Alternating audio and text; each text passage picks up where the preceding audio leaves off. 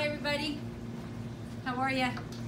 Today we're going to work on learning how to use this piece of equipment, and hopefully you know the name of it. Think triple beam balance. So hopefully you got that right.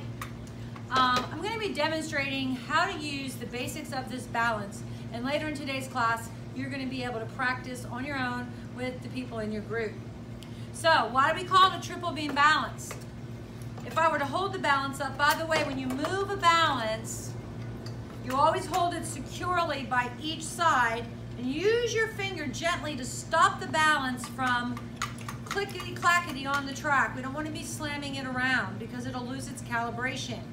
But if I was to show this balance to you like this, do you see how many bars go across the top? 3 bars. So we call it a triple beam balance. Each of these bars going across the top is the beam. So each beam actually corresponds to a different level of mass. And remember, we're dealing with mass when we use a balance. This equals that. I brought some masses out to help us with this lesson today, and you're going to be using these in class when you're practicing. This is a 50-gram mass. So if I wanted to make this hand balance with this hand, what would I have to put in it? A 50-gram mass. And if you could imagine in your mind, these two things would now balance. So this is a balance. And what we are doing is we're going to balance this mass, and then we're going to use the masses on the beams to balance, just as if the beams were the things in my other hand. So since this is 50 grams, I would actually have to use my top beam, which is in increments. This mass right here is 10 grams. And so 0, 10, 20, 30, 40, 50, 60, 70, 80, 90, if I move that mass all the way to the side, that would be equivalent to 100 grams. So what's happened to my balance when I put 100 grams there? It would be like this, wouldn't it? So what I really need to do is move my mass on this beam back to the 50. And on the top of each beam are small indentations that the mass actually rests in. And it's important that you get to the place where the mass drops in the little resting spot. You can feel it and you can hear it. So when I set that mass on the 50 and I put my 50 on there, I'm going to see that my balance now, and this one's a teeny bit out of calibration, but my balance now is going to move up and it's going to zero itself here on the 0 on the side of the balance. I'm going to add a couple masses here because it looks like my balance is a little bit off. It's off by 1 total gram. That's still pretty accurate. And you'll see that this now points at the 0. That means that I've reached the balance point. So the top beam is a total of 100. So in the middle is 50. What would happen if I put an additional 20 grams on my balance? Uh-oh, now my pan has fallen back this way, which means I would have to add more mass to the top beam, bringing it to 70, 71, and then, sorry, that was the wrong piece. I need the 20. Oh, I need the blue one. There we go. And when I put that extra 20 here, once again, I've balanced with both of those masses. So why does it have triple beams? You can actually mass quite a bit of mass on this balance. This beam is worth a total of 100 grams, but the middle beam is the biggest of the beams. It can go to up to 500 grams. So we start with 100, 200, 300, 400, 500 as we move across that center beam. The last beam is in the front.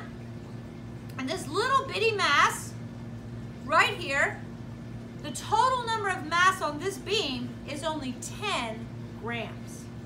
So let me generate a mass for us.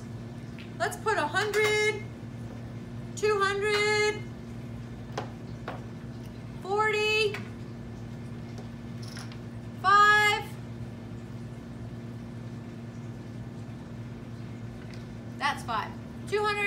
246 grams. So let's see, and this is what you're going to practice, is if you create a mass and you know how much mass is here, can you get the masses on the beams to line up with the corresponding mass? So I have 246 grams. So I'm going to start with my large mass, and I'm going to find the 200, and the little arrow will point to the 200. We can still see that there's not enough mass on this side. Then I'm going to go ahead and move this up to the 40. So I now have 240 grams of mass now on my beams, but I'm still not balanced. And then I have, it's actually 6 more grams that I need. So I'm going to come across on the bottom beam, and I'm going to come across until I find the 6. And when I find that 6, just like that, you're going to see that the balance has indeed moved to the neutral position, where I have equal masses on the beams and on the pan, which is what this part of the balance is called. So I have it on 6. You know, if I was in between 6 and 7, what do you think each of those small black lines on the bottom beam is actually worth? Think about that. Between 6 and 7, there are 10 lines. So what would be 1/10 of 1 gram? 0.1 grams, or 1/10 of a gram in a decimal system. So I can even mass things down to 1/10 or 1/100th of a gram with this particular tool in the laboratory. That's pretty sensitive. After we're done, we gently slide our masses back over to the side, and we can begin the process again. So, in these next few minutes, I'm going to challenge your groups to, first of all, mass a known quantity that's very simple. Start with 100. Use the large mass. Then I want you to go to 20. And I want you to use the medium-sized bar mass. And then I'm going to ask you to use the purple mass. Or let's do the green one, which is 5 grams. And all you will need to mass that is the small mass that's on the very bottom, or the smallest beam that's on the balance.